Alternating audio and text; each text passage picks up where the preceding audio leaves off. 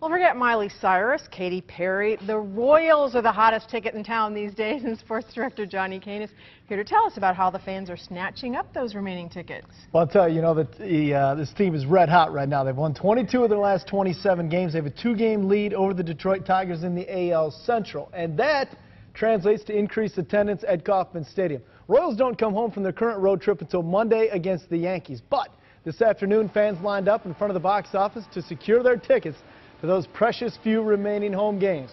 Talking with the Royals ticket office, I'm told the 3 remaining Saturdays against the Indians, Red Sox, and Tigers, they have the best chance at selling out. Good news is they don't have a ridiculous large pre-sale for other series like the Twins, Rangers, or White Sox. So you still have a great chance to get on the pennant race as the Royals are trying to end the longest playoff drought in baseball. I want to buy tickets for the Yankees versus Royals. I want to see Jeter got defeated by the Royals for once. Doing good so far. Just hope they keep it up. Going to go to the series. I don't think it's a fluke this time. I think it's for real.